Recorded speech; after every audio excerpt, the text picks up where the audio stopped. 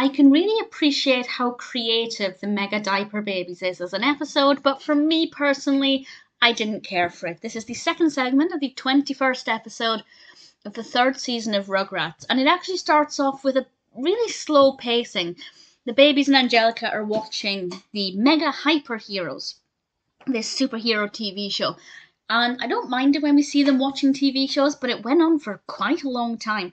And the babies decide to become the Mega Diaper Babies, which I thought was adorable. And in the TV show, they put their rings together. In the babies' world, they put their teething rings together, which I did think was pretty good fun, and I thought it was very creative. It worked very well. We thoroughly enjoyed that aspect of it. And then we see the babies as the Mega Diaper Babies, and that's when I lost interest from a personal perspective, but I have to give the episode credit for being creative. They take on different personalities.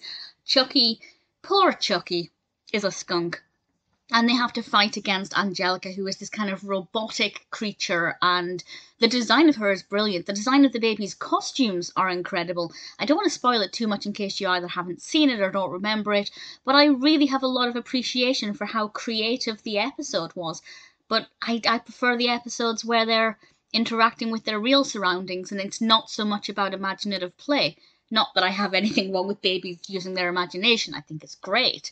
But from an entertainment perspective, I rarely favour those episodes.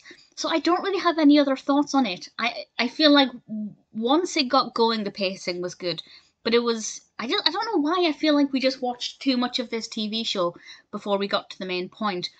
But after that, the pacing was okay. But personally, it's not for me. But as I said, I really see how creative it was, how very well animated it was. If somebody likes this, I can completely understand why, but for me personally, the Mega Diaper Babies is not a personal favourite.